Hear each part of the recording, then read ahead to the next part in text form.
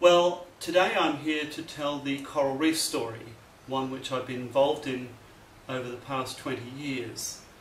And coral reefs comprise of an ecosystem which is critically important to hundreds of millions of people, but which is, like many other natural ecosystems, highly vulnerable to local and global changes, from overfishing to climate change. They've also been likened to the canary that miners of old used to take down coal mines to detect deadly gases. And while this canary procedure may have worked well in coal mines, our canary happens to be a global sentinel to the appearance of dangerous conditions on our planet. And I guess that's a place which, in contrast to the miners, it's impossible to run if our atmosphere, biology and oceans turn sour. In the next 20 minutes I want to do three things.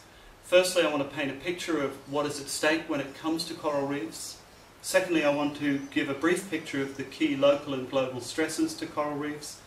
And lastly, I want to address the fact that the future is looking fairly catastrophic for coral reefs unless we take urgent and deep action.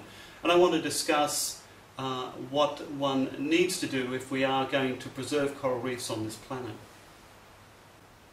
Coral reefs are peculiar for a number of reasons.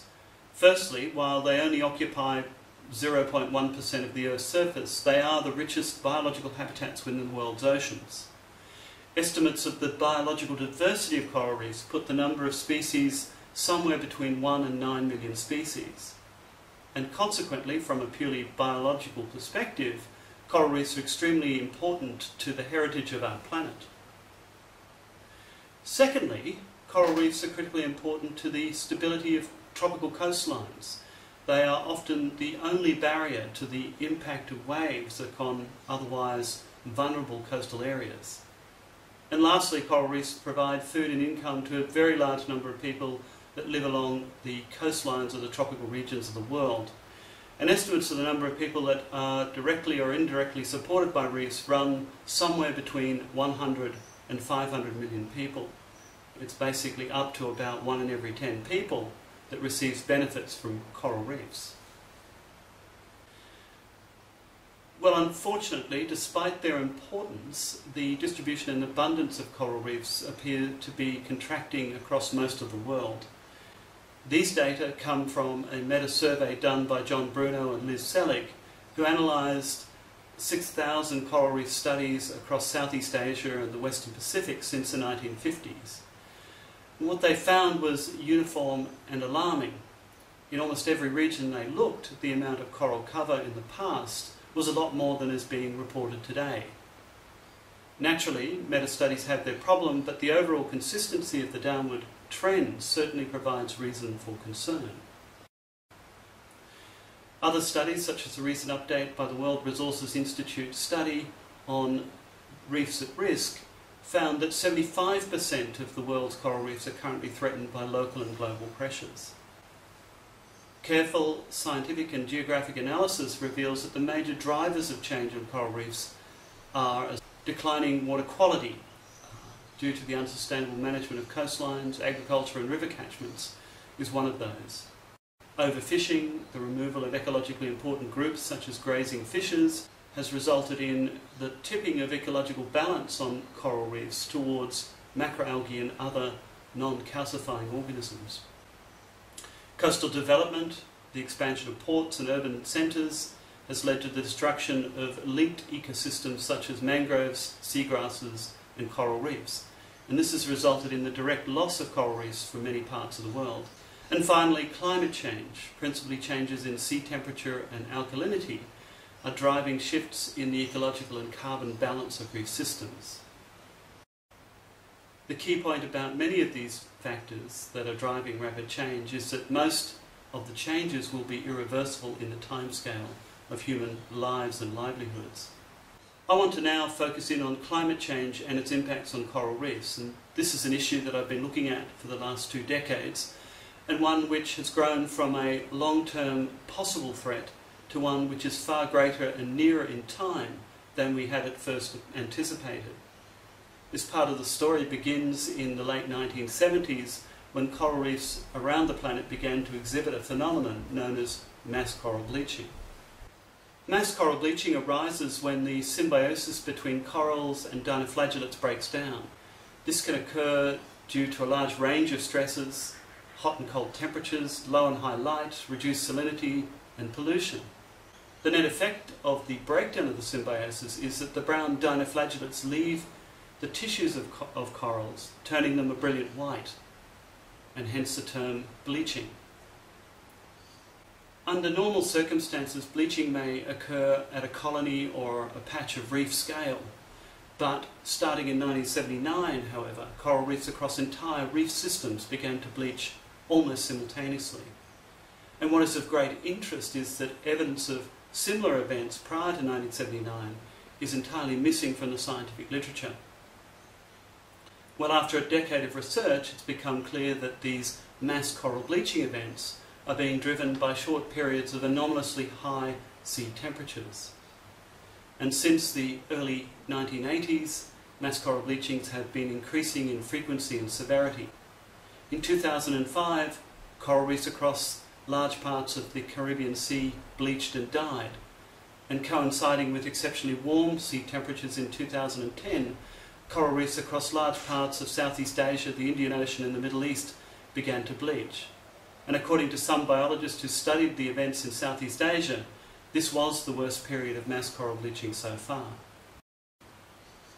One of the key observations that's arisen from the past several decades of mass coral bleaching is that corals within a region will bleach when sea temperatures get to 1 degree Celsius or more above the long-term summer maxima for periods of 4 to 6 weeks, and that stress events that are hotter for longer result in greater impacts.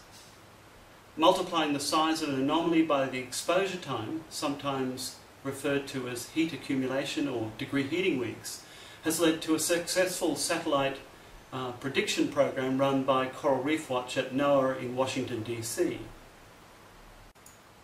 This program has allowed a fair degree of predictive capability with respect to what happens to a reef when heated up by a certain amount over a certain period of time. The right-hand graphic shows the rough relationship between degree heating weeks, DHWs, and the amount of mortality and bleaching that occurred in Caribbean reefs in the 2000 event. And as you see, there's quite a strong relationship between the impacts and the satellite measurements. Now, this thermal behaviour of coral populations and coral reefs has allowed us some ability to look to the future to see how coral reefs might handle the changes in sea temperature that are being predicted for the tropics under climate change. This is a fairly simple approach which compares the known thresholds for coral bleaching and mortality with projections of how sea temperatures are likely to change when atmospheric carbon dioxide levels double. As you see, the threshold above which coral bleaching and mortality occurs is breached every year by 2030 to 2050, depending on the site in the ocean being examined. Other studies have confirmed these conclusions and have added observations about which parts of the world might be more or less vulnerable. But taken together, these studies indicate that even modest increases in sea temperature represent a serious challenge to corals and the reefs they build. One of the challenges to these conclusions has been based on the notion that reef-building corals might be able to evolve rapidly and hence change their thermal thresholds over time. If this were possible, then rising sea temperatures as a result of global climate change would be less of a problem because corals would be able to keep up with the changes in sea temperature. However, against the idea of turbocharged evolution is the fact that reef-building corals have relatively long generation times, have a lot of asexual reproduction in their life cycles, and often exist in low diversity populations. All of these observations of which would suggest that evolution is likely to be slow as opposed to fast when it comes to reef-building corals. To put it in a nutshell, corals are not bacteria or even Drosophila, and so their ability to evolve unusually rapidly is highly questionable at best. And to date, there hasn't been a single unambiguous study that shows the evolution of coral species in terms of thermal stress in response to rapidly warming seas. And the very fact that the thermal threshold of corals used by the NOAA satellite program to detect and predict bleaching over the past several decades still works suggests that significant evolution of the thermal threshold of corals has not occurred at the decadal timescale that it's required. I should point out at this stage that the observations of shifting gene frequencies within coral populations as a result of extensive mortality is not evidence of macroevolution or testament to the fact that corals can keep up evolutionarily with rapidly rising sea temperatures. Ultimately, the question that must be put front and centre is whether or not corals today within a population can sustain an increase in sea temperature of 2 to 4 degrees, or whether mutation and other processes will supply new adaptations into that population that will allow corals to survive changes in sea temperature that dwarf anything seen over the past many thousands of years. Another idea which entered the literature about 20 years ago was the idea that corals may be able to change their thermal tolerances by simply changing the genetic varieties of Symbiodinium that they associate with. This idea depends on two key assumptions: that the thermal behaviour of corals is totally dependent on Symbiodinium and that their own thermal tolerance is irrelevant, and that the symbiosis between corals and Symbiodinium is flexible enough in ecological time so as to allow them to change their symbionts to suit the new temperature regimes that are arising on a decadal time scale.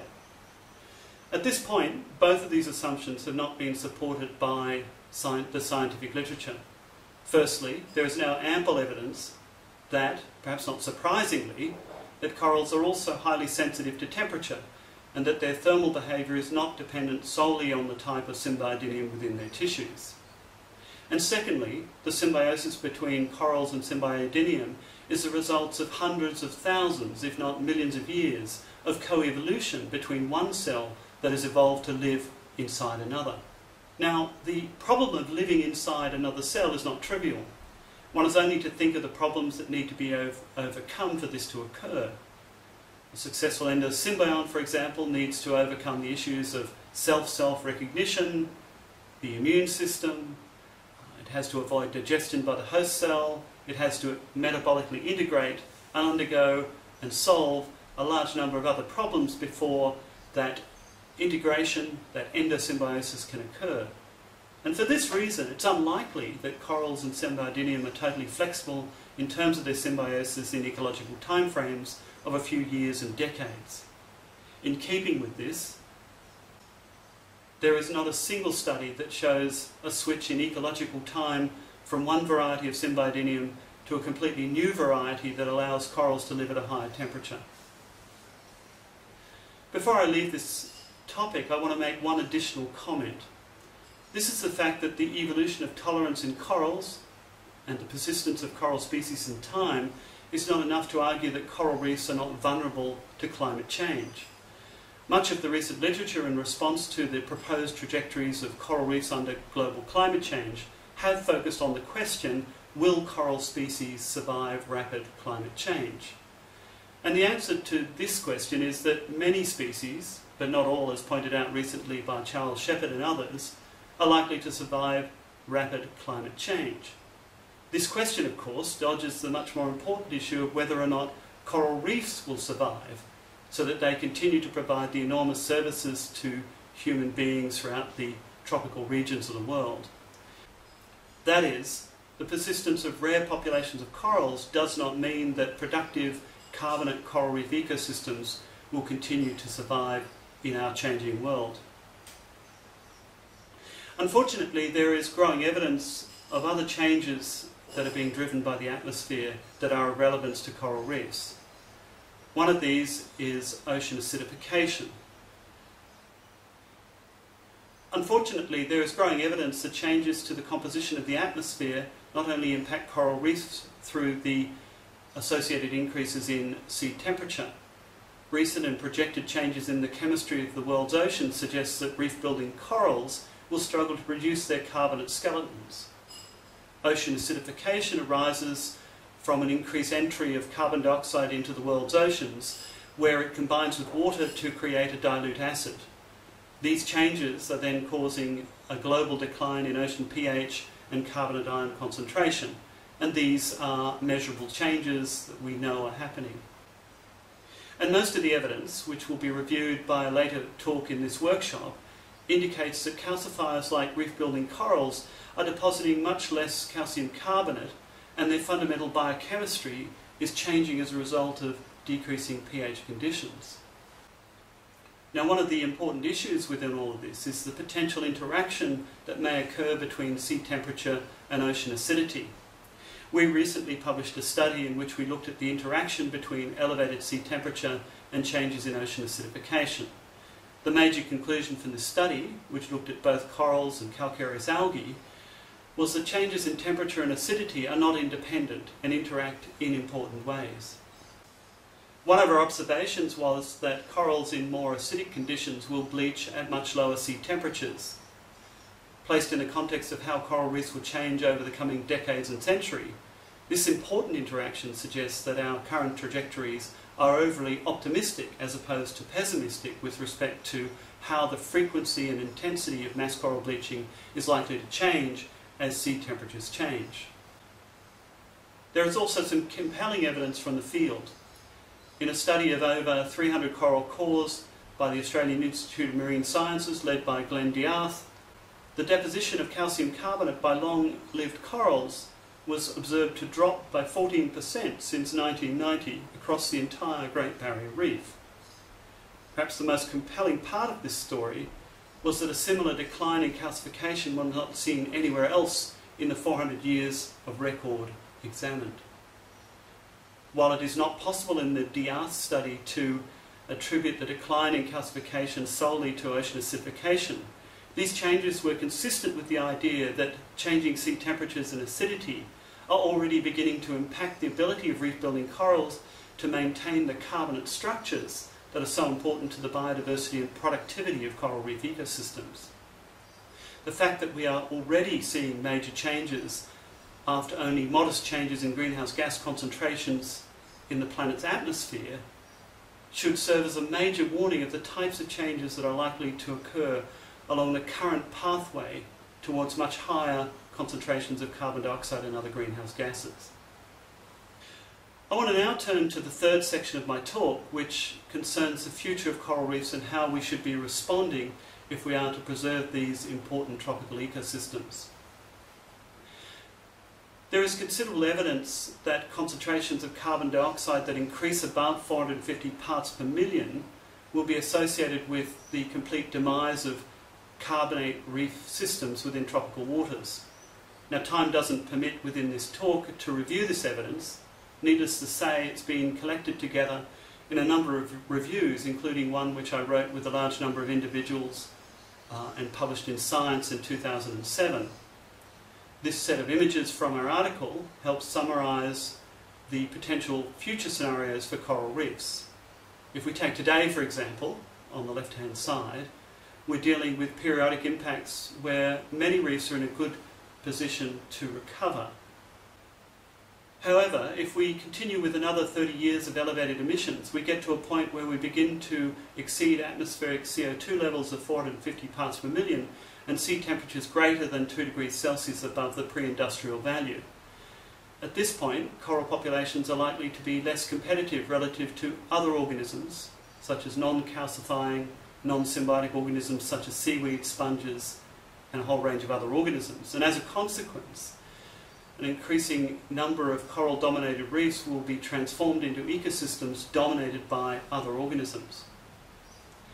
And if we continue along the same trajectory for another 30 years, we'll see situations in which most organisms that we know of as reef dwellers today will be struggling to exist. The loss of reef calcifiers will mean that the three-dimensional structure of coral reefs will begin to break down, resulting in a scenario like that shown in the right-hand panel. The important issue, however, is how much we must reduce CO2 emissions in order to avoid breaching the guardrail of 450 parts per million and 2 degrees Celsius. A group from the Potsdam Institute for Climate Change Adaptation Research, led by Malte Meinshausen, has done the critical study. The results of this comprehensive analysis of models, emission pathways and outcomes for the atmosphere and planet reveals that we have 1,000 gigatons of carbon dioxide less to release into the atmosphere starting in year 2000.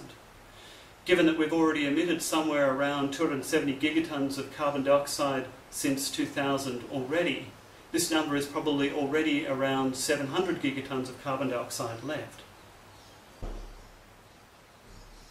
Meinshausen and his team explores the all-important question of how quickly we must reduce global emissions if we are to have at least a 60% chance, from their study, of staying below 450 parts per million and a 2 °C increase in temperature. This leads to the following series of curves which show how quickly global emissions need to be reduced if we are to have a chance of avoiding breaching the guardrail. The later we start, the steeper the curve and the more expensive the options are in the transition pathway. As you'll see here, if we start today, we need to reduce emissions on an average rate of 3.7% per year. If we delay by 4 more years, this rate needs to come up to 5.3% per year, and so on. One reality can be distilled from the preceding discussion, and this is that there is no use in doing anything if we don't immediately act on global emissions. No amount of protecting fish stocks, solving coastal land degradation or redesigning coastal urban environments will have any effect on the outcome. We will simply lose coral reefs, and that will be that. But assuming we do get to a point where emissions are rapidly brought under control and the world's atmospheric carbon dioxide concentrations stabilise at or below 450 parts per million, our attempt to solve local issues will become more, not less important. There is now abundant evidence that reducing stresses from local factors such as overfishing and declining water quality can have a major positive impact on how quickly coral reefs will recover from impacts arising from global stresses such as rising sea temperatures and acidities. This emphasises the importance of synergies between local and global factors, which represent a tremendous opportunity to buy important time as the world struggles to bring greenhouse gas concentrations under control. This example also suggests that we must endeavour to solve both local and global stresses, upping the ante in our efforts as we start to feel the full force of burgeoning human populations, climate change and coastal degradation. So to summarise, coral reefs provide an extremely instructive example of the linkages between environmental change, ecosystem health and human well-being. This may be obvious to us, but the public and decision makers largely do not understand this. And I believe that examples like coral reefs should be used to try and educate people to realise how serious the current situation is. Coral reefs also highlight the complex problems associated with environmental change, where local and global factors interact synergistically or antagonistically, and that these synergies and antagonisms between factors are important and must be the focus of future study. Until recently, much of the experimental work has focused on the impacts of single variables such as increasing sea temperature or decreasing pH, and rarely both. There is now an urgency for studies that explore realistic combinations of variables in order to understand how the world is changing and will change. Without understanding these synergies and antagonisms better, we are likely to underestimate the rate of change and make ourselves more vulnerable to global surprises, many of which we are unlikely to recover from. And lastly, at the same time as we understand the drivers and outcomes of stress, there needs to be a renewed effort to bring the increasingly dire circumstances of celebrity ecosystems such as coral reefs to the attention of people everywhere. For while it is of extreme concern that coral reef ecosystems are being rapidly extinguished by changes to the global environment, they are critically important as indicator ecosystems which highlight the enormous changes that we're making to planet Earth. So consistent with our earlier analogy, one can only conclude that the Earth's canary is gasping on the floor of its cage. Thank you.